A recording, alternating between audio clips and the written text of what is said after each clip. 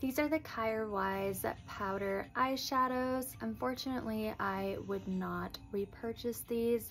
They just don't have a very great formula. I like a very creamy, easy to blend, long-lasting formula when it comes to my powder eyeshadow.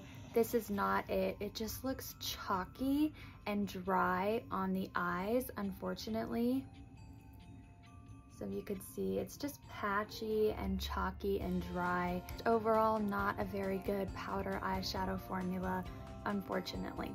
These are the Kjaer Weis lip liners. I would repurchase these. I think they are very creamy and hydrating on the lips.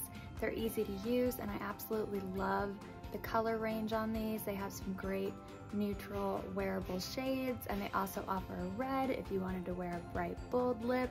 I really have been enjoying these.